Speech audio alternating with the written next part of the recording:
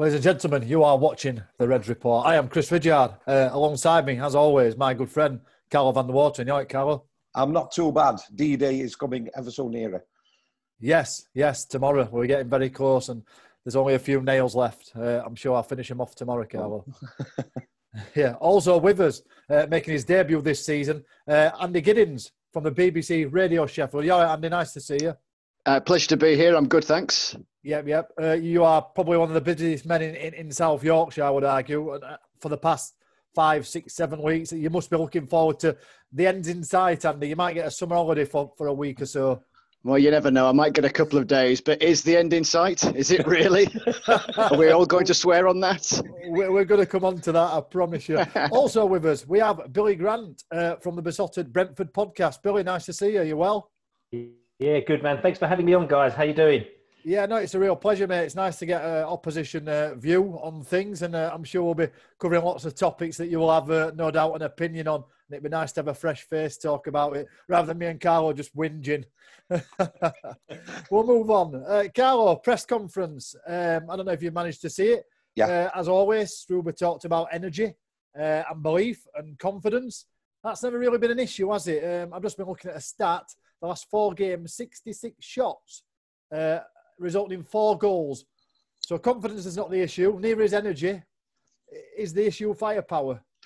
Yeah, I think if you look over the season, initially the problems were at the back.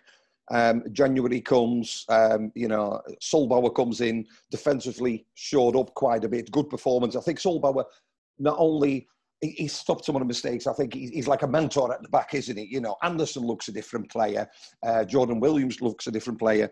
But then up front, I'm not saying going wrong. I think the longer you go way out to goal, the confidence goes, doesn't it? And it's a vicious circle. And I think you saw, obviously, Woodrow was dropped for the Forest match. And that's the first match in a long time where we had so many chances inside the box where you'd want Woodrow to be. So obviously he brought him back on. So I think it's a confidence thing. But if the law of averages says that if you have, like we did against Nottingham Forest, sort of 20 shots and was it 6 or 8 on target, you know one of them would go in. So it's a confidence thing with the strikers, but we'll get there, promise. Of course. I think I've got poor internet connection. I'm sorry if I keep pausing. Billy, our manager spoke about it being a tough task, Brentford being a tough task. What's going to be tough about you? He mentioned that they've got a clear plan and a big fight, and we know it's going to be hard against Brentford, but we're ready for them. How hard is it going to be for Barnsley against Brentford? And is there a plan to beat you guys? Is it possible? I mean, obviously it's possible because we got beaten last Saturday by Stoke City. So listen, there's so many cliches flying around saying, any team can beat any team in this league, and it's true. And the reason why is that it's not because it's a rubbish league. Is I actually think that the league has probably got more equal as time has gone on. Like you've got good teams and not so good teams. At the beginning of the season at Besotted, I co-edit besotted.com, which is a blog and a podcast, and we do a pre-season summing up, in effect it is. So what we do is I go to all the bloggers for all up and down the country and ask them, how are you going to be doing up and down the country? How is your team going to do? How are other teams going to do? And you have to do a prediction as to which teams are going to get relegated. And I think maybe out of all the 24, probably about 21 put Barnsley down to be relegated. And I was one of the people that actually said, I didn't think Barnsley are going to get relegated this season because I think they're good enough. The way that they play their football is good enough. And I think they're going to be all right. And what's even worse, I'm not saying I want to get you to get relegated, is even about 2 or 3 weeks ago, I sent Carlo a little tweet, right? And I sent him not a little tweet, but a little video clip of the Great Escape. And even though you were like bottom of the league, at the time I said, trust me, Carlo, I've got a feeling you're going to get out of this. You're going to get out of this. And at the time, I had no idea that we were going to go on this ridiculous run of 8 matches and we're going to get sort of close to automatic. I just thought, let us just solidify our playoff place. Let us kind of win a few matches, lose a few matches and do whatever. But all of a sudden now, there's me, G and Carlo up. It's the final game of the season. You need to beat us. And in the back of my head, I'm thinking, actually, maybe it's my fault. Brilliant. Andy, we'll move on. Struber talked about the EFL and the decision. You could do a podcast on that, could you not, Andy? You could probably do a series worth of podcasts on the EFL and decision making. just sum it up where we're at with things. Obviously, you guys have covered it in depth over the past 2-3 months. I was going to say days or weeks. It's been months. Just where we're at with things and just your thought process on that then, Andy. Well, we are still at an impasse. The word is that Sheffield Wednesday, to name the closest one, have been through their litigation process, and now we are at the appeals stage. But that appeals process could take up to 14 days. So even if there was an announcement, as we are on air right now, it still obviously isn't going to be completed until long after the games have finished. And Sheffield Wednesday's chairman, quite a litigious guy, as is his wish, fair enough, will fight for every tooth and nail to protect his football club. But Sheffield Wednesday were charged in November. So the fact that we are now in July, long past what would have ordinarily been clearly the end of the season, is a disgrace. It's ranking competence on the EFL's part. I know they've had a lot thrown at them, not just Sheffield Wednesday, Derby County, and other teams too have got themselves into bother, or at least having to answer charges. And then there's the Wigan circumstance, which is new in that respect too, as well as dealing with COVID-19. But November, really? To get this far, where the match day will come and go on Wednesday, and whatever the results of that match day, those relegated won't know where they stand, and that's wrong. It's interesting, actually, because, Andy, I mean, I was actually in a meeting with the EFL exactly a year ago now. It was actually the day before the Championship playoff final weekend last year, and it was basically there's a delegation of fans goes to meet the EFL as part of the Football Supporters Association, and I was part of that delegation. Whole City fans myself. There's about I think 6 or 7 fans that go, and we sat there with all sort of top knobs in the EFL. Sean Harvey was there. Actually, it was his final meeting before he was to leave the EFL, and I've got a bit of a bee in my bonnet about the FFP situation and how certain clubs are or are not allowed to get away with things in the EFL. And I would do as a Brentford fan, because we, unfortunately, every year or 2 years, we have to keep on selling our players to ensure that we keep, financially afloat as it is, to make sure that we're actually not, spending more than we're actually kind of, spending more than we're actually getting in. So we sold Malpay, we sold Andre Gray. We keep selling players all the time.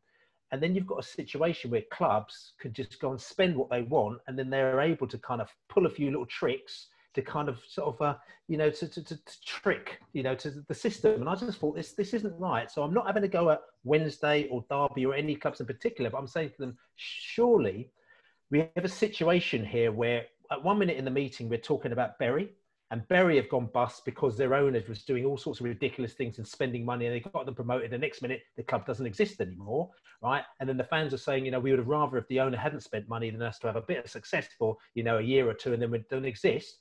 I said, surely as a body, you should be trying to stop this type of activity, because it's great when it goes right, but there's only 3 teams that could get promoted from the Championship. And the other, 21, they don't get promoted from the Championship. So if you're not one of those 3, if you're one of the other, say, 15 that are spending out of your more than you could spend, eventually you're going to get into a bit of trouble. So surely as a body, you should be stopping this type of activity. So as much as you might turn around and say, well, Sheffield Wednesday aren't doing anything wrong by selling their stadium to themselves, or Derby aren't doing anything wrong to sell their stadium to themselves, in principle, that's kind of the wrong way of thinking about it. Surely you should be sort of kind of telling these clubs they need to temper how they're spending, and you should be in there making sure it doesn't happen, so that, Derby, from what I can gather, they possibly might be in a bit of trouble now financially because Mel's overspent. So for me, the situation with the EFL is that they need to be kind of getting these things into tow. And to be fair, Parry's come in where Sean Harvey's gone out. Sean Harvey did seem to be a little bit kind of like, well, at least they're spending money, they're not kind of taking money out of the club, but they're still spending money on the players, which is, okay, that attitude is right, but I thought it was the wrong type of attitude. And I think that maybe Parry's coming in and things seem to be happening a little bit faster, and he seems to be putting the hammer down a little bit quicker than what was happening before. And I think that may be the reason why things haven't happened so far, is that they're kind of sort of unpicking a few things that maybe had happened with the previous regime, and it's Yeah. probably a little bit more difficult for them to sort of kind of make things happen because of what was happening in the previous regime. If you Well, yeah, absolutely. I personally would agree with that. I am of the opinion, and it's my opinion, that the best thing Sean Harvey did was the draw for the EFL trophy when he took it overseas. Beyond that, not a great deal. Rick Parry, whatever success he has whilst in charge, I've come to the conclusion that football needs more independent regulation. Because whether it's the Premier League, the EFL as a group of teams in the Championship, a group of teams in League One, and a group of teams in League Two, it's like a members club. So ultimately, you've got the boys and girls in charge of the other boys and girls, and you then have self-interest.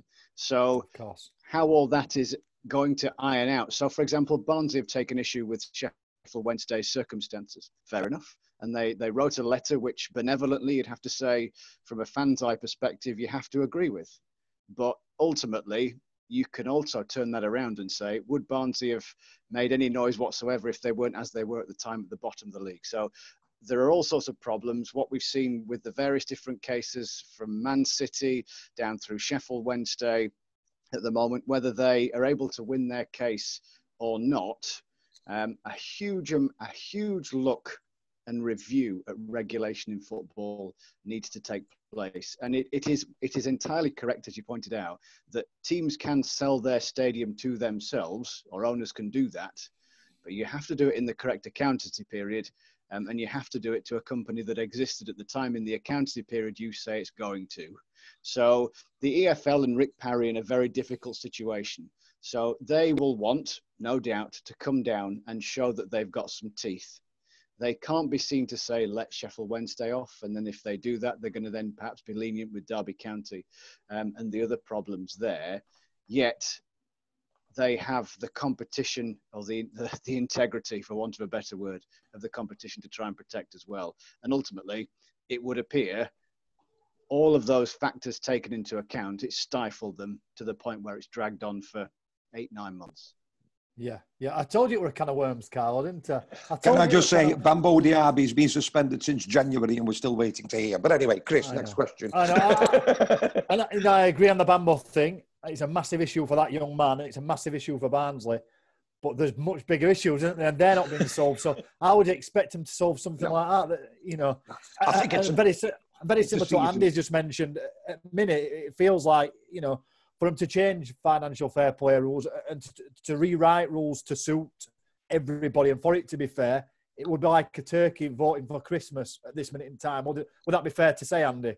I would, wholeheartedly agree with that. And, well, football, sadly, has always been a meritocracy to a point, but now more starker than ever, the haves and the have-nots, or the difference between the haves and the have-nots, are even greater, aren't they? So when Barnsley got promoted to the Premier League under Danny, it was a wonderful achievement that is still celebrated to this day. But the financial odds were stacked against them. But they were probably slightly more in their favour than, say, the current Barnsley team and their owners, despite the wealth of the owners, because whoever gets relegated from the Premier League this year, last year, and going forward until they scrap it, are going to get an unbelievable amount of money that teams like Barnsley just won't really be able to compete with. I think that also, you know, what you say is that it's interesting because Barnsley, the EFL itself, it's you talked about independent body coming in, and I think you're totally right, because the thing is that, again, I'm not sitting down there. I think that you've got to give praise where praise is due, wherever it may be. And, you know, EFL, FA, you know, the Premier League, they're great at doing a number of things, okay?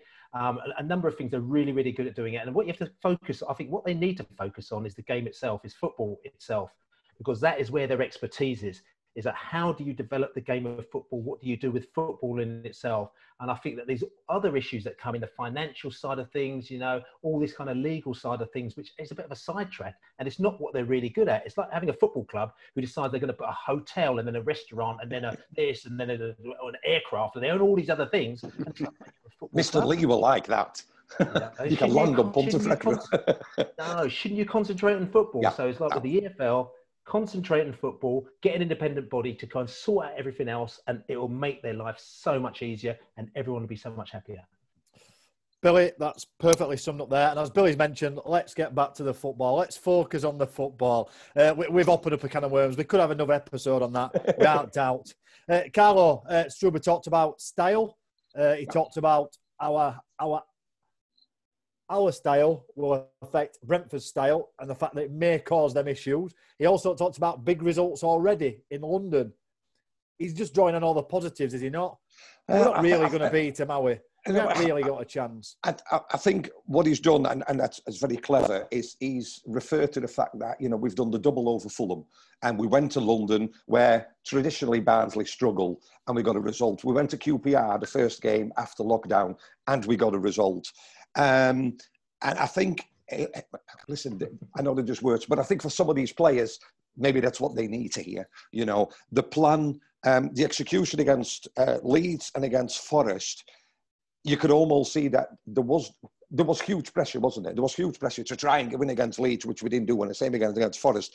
But it's almost like it's a lose or bust situation. Literally, I don't want to say the word because sometimes kids watch this, but you have to go for it. And anything positive that he can say to gear these players up even more, he will do.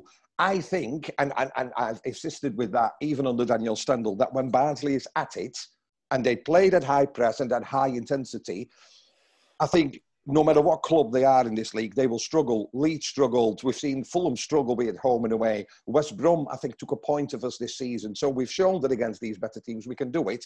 It's time to do it one last time. And let's hope it's not the last match at the stadium for them, because they've got a playoff after us, after tomorrow, put it that way. Yes. yeah. Andy, you and I... I'd have to disagree with you on that. Andy, you and I spoke at Gerhard Struber's unveiling or press conference, so to speak. We had a nice coffee. It was a lovely afternoon. It was. You wouldn't expect from then to be where we are now, let alone what month we're in. Forget that. Nobody could have foresaw that. But in terms of us being a point... Well, what one result adrift, effectively. We're still in it with one game to go. Nobody saw that coming. We sat in press box December thinking Barnsley were a League One team.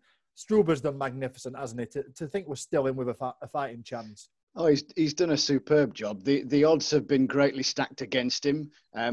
Daniel Stendel, I'm personally still a fan, but tactically naive perhaps at the start of the championship season, and wasn't helped by Barnsley's recruitment over the course of the summer, or perhaps departures as well as recruitment into the football club. So since that time, I think the form has been about mid-table, upwards of mid-table form, to keep Barnsley in with a shout of all of that. And we kind of took the view that he would organise the team, maybe sort out one or two of the players that just weren't up to it. But the reality is the form has been excellent, hasn't it? And had they have made their decision quicker, and I don't necessarily mean in moving Daniel Stendel on when they clearly had issues in how one team wanted that recruitment to progress and the other. I mean, just not take 6 weeks to appoint Struber, having pushed Daniel Stendel out of the door, then Barnsley might not be in this situation. They may be better off and not needing to go into a last day game down at Brentford, and that's the massive frustration. You highlighted there a load of games this season where Barnsley have been superb, absolutely superb. The West Brom game, I think, was under Adam Murray, but clearly there are players in that team of quality, but the season has been essentially mismanaged until Struber.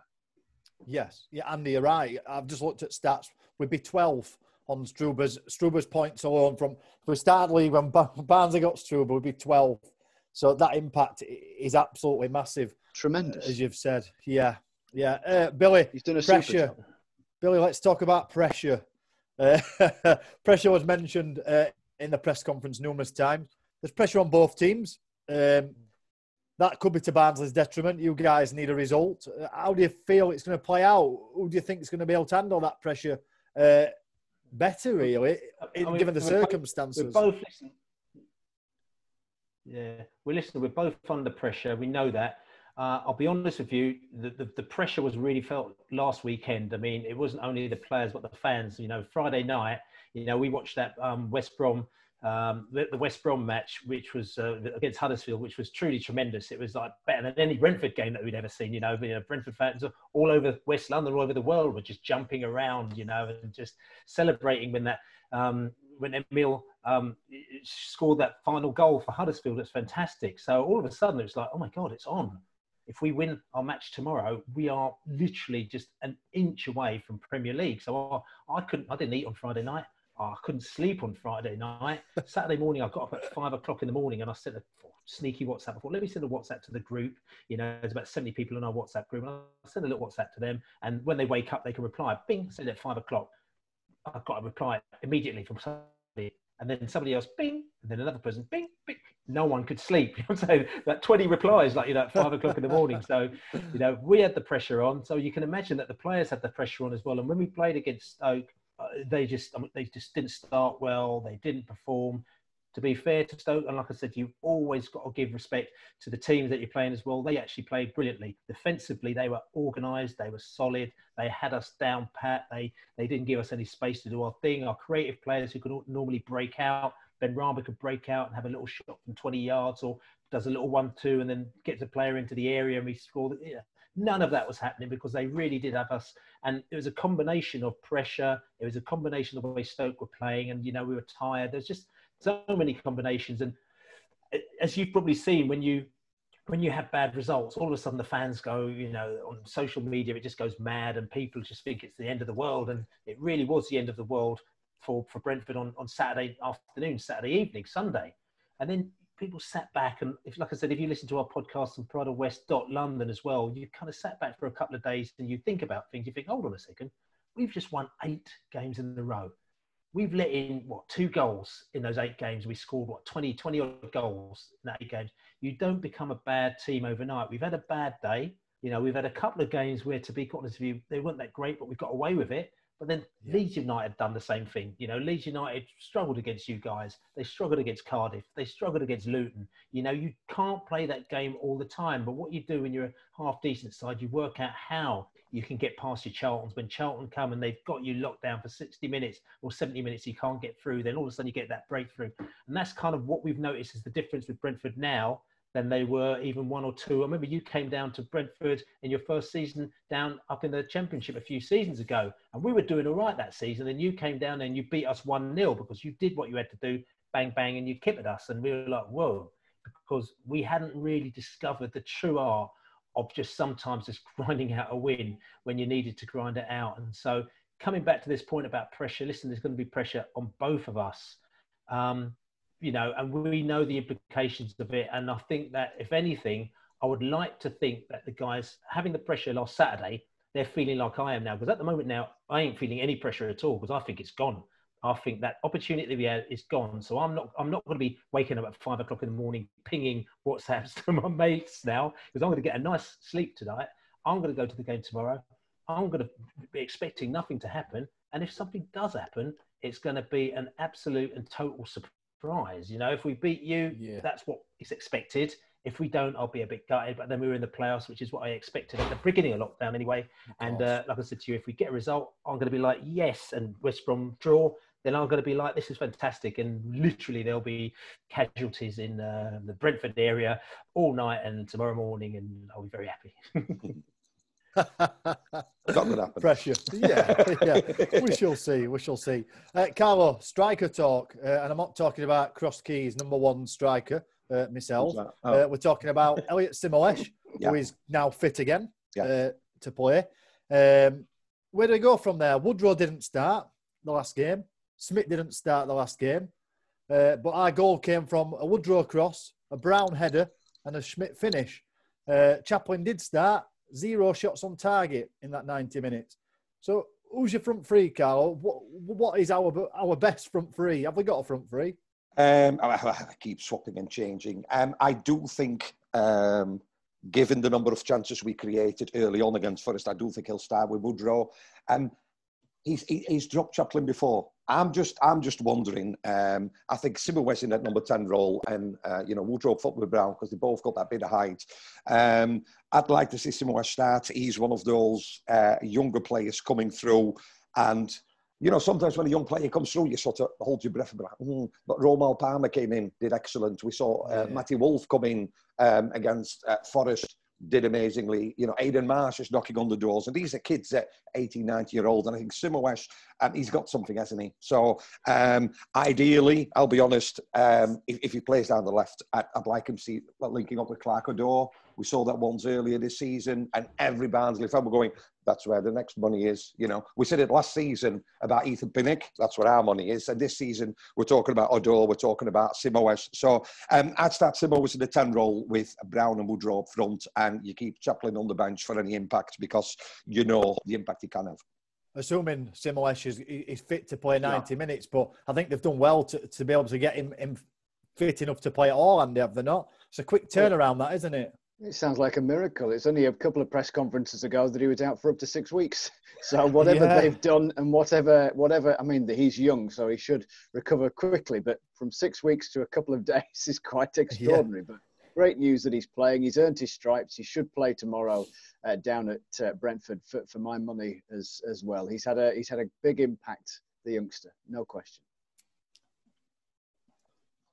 Of course. We mentioned Schmidt coming off the bench and scoring, Carlo. Twice he's done that this season. Come off the bench, scored a winner. 3 times He's now. the first Barnsley player to do it since who, Carlo? Oh, not you, is it? I didn't know we were a quiz. Go on, I would have rehearsed. First time it's happened since who? Jason Scotland. They used to bring Jason Scotland on. There we go. Listen, Schmidt, just really quickly, the mental strength that lads must have to come from Austria, to be a regular sub, but whenever he's called upon, I know he doesn't have many touches, and people say, he never touches the ball, but when he does, this is what he does. And it almost is like he doesn't need that confidence. He doesn't need to be on 12, 13 goals to be able to put the next one in, because the one chance he gets, he tends to put it in, doesn't he? Of course. Guys, we'll move on to predictions and scorelines. Go on, Billy.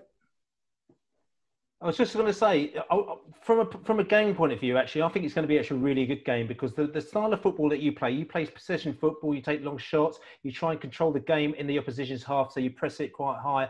And this is the type of game that actually we like as well, you know, as opposed to, you know, teams like Stoke City, maybe Millwall, who sit a lot deeper. You know, you find it hard to break them down and then they hit you on the break. So this actually could be an interesting game. And like, you know, you guys, I think that you play good football. I think the problem may have been you actually finishing, you scoring your goals, but also at times when you do score, you know, you play absolutely brilliantly. So it could be one of those games where people presume because we're up there and you're down there, you know, it should be a given. But I don't think so at all. I think that, you know, the style of football we both play, it actually could pan out to be a really, really good game, a really good open game. And we ain't under any doubt that you guys could give us some problems because you know, you've got some good players in your side. Okay, so they're young, they're raw, they might make mistakes, but also they're hungry and they're enthusiastic. And sometimes that's just not what you need. Sometimes you want a kind of team full of Birmingham City players, you know, who get paid lots of money and don't really care. You know, we'd ideally love to be playing Birmingham City now, but instead we're playing Barnsley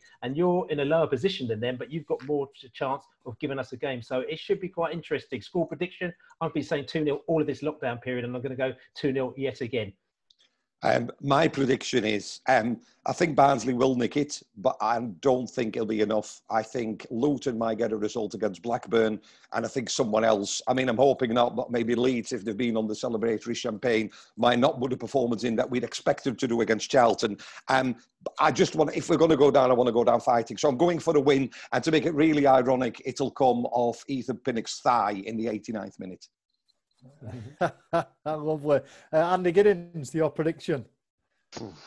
Well, all football logic says that Brentford are going to win. And it's interesting talking about pressure. Because of that football logic, I would say that all of the pressure is on Brentford. They have got far more to lose. They essentially have an open goal, so the stats suggest, to beat a team struggling to stay in the Championship, to give themselves a chance of achieving automatic promotion to the Premier League. I take the point about it being an attractive game. I think it will. I think Barnsley will give a fantastic account of themselves. Part of me actually rather cheekily thinks it might be a draw down at Griffin Park, perhaps because of that pressure. But it's interesting you mentioned Jason Scotland. Well, Jason Scotland, didn't he score in the match at Huddersfield on that dramatic day a few years ago when the Reds stayed up, or they both stayed up. Brian Howard, scorer of a goal that caused a major upset in Barnsley history when they went to Anfield and beat Liverpool in the FA Cup. So I sit here with fingers crossed that there's something a bit like that. Yes, they're relying on results elsewhere, but you know what? Stranger things have happened at sea. Brilliant. My prediction, I think we're going to get absolutely battered. I think Jack Walton's going to be wonderful and he's going to save everything, and then we're going to pinch it right at the end. Just a quick stat on Jack Walton. I didn't get around to speaking about key players. I thought you might find this interesting, Andy. Walton's the second highest clean sheet ratio in the history at this level for Barnsley at 54%. There's only one goalkeeper higher than him, Matthew Gent, who only played one game and we were already relegated. So there you go. That's my preparation for tomorrow then. So I was due to start it afterwards anyway. So thanks for that. No problem. Gents, thank you very much for joining us. Billy, thanks for joining us. That's all good. Thanks for having me, and enjoy the game tomorrow evening, but not too much. Okay. It's a real shame. It's a real shame we couldn't be there, because knowing the Barnsley away supporters, I think we would have sold, I think it's 1,600 or whatever. And, we always travel well. And Brentford is one of those sides, and I've been before, where we're always really welcomed as well. So let's say if Barnsley can win tomorrow, I pray for you to win the playoffs. Everybody's happy. Yeah, okay. Thanks a lot, guys. No worries, buddy. Andy, thank you very much for taking time out of your busy schedule. We appreciate it. My pleasure, anytime. Fingers crossed it goes the Reds' way tomorrow. And it is a shame that no fans are going to be there tomorrow. What an occasion that would be. Obviously, Brentford's last time there as well. It would be tremendous, but sadly not. But fingers crossed it goes the Reds' way. Who's travelling for you guys? Is it Adam or yourself or Mike? No, I'm going down tomorrow, and Brian Howard will be sat alongside me as the good luck charm. Good man. Safe journey then, Andy. Thank you. No problem. Carlo, thank you very much for joining me on our podcast. It's a pleasure as always. Pleasure's all mine, mate. Pleasure's all mine. I'm going to see if we're leaking hot up now. Too right. See you later, everybody. Thank you very much for watching. Ta-ra. Cheers, Billy. Good luck tomorrow. Cheers.